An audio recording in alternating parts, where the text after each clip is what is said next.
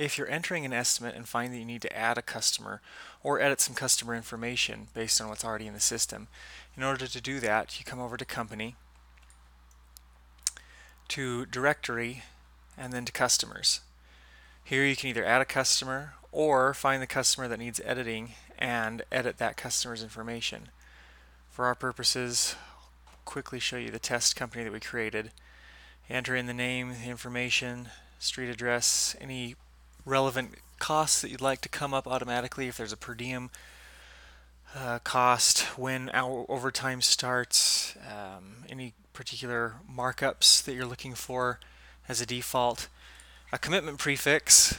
So when you create a purchase order for a project associated with this particular company, this will come up automatically, and then any notes associated with it. Hit save, and that company will be updated or entered if it's a new company.